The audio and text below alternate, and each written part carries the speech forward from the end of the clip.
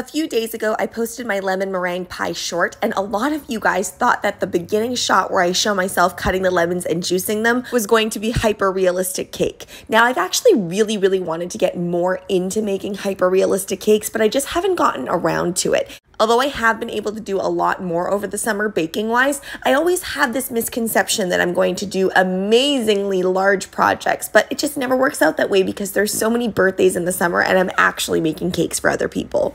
Now, this isn't a hyper-realistic cake. I would say it's more on the side of erring towards realism instead of a cartoon. And the reason that this came to be is I wanted one last treat in the treat box that I was creating. And I did not feel like baking one more thing. And I knew I had a bunch of leftover cake pops. So I thought, what kind of foods go along with my treat box that I've already created that's going to be easy to put together? And I'm pretty happy with the end result, but it did give me a little bit of anxiety thinking about all the lunches that I'm going to have to start packing again for school.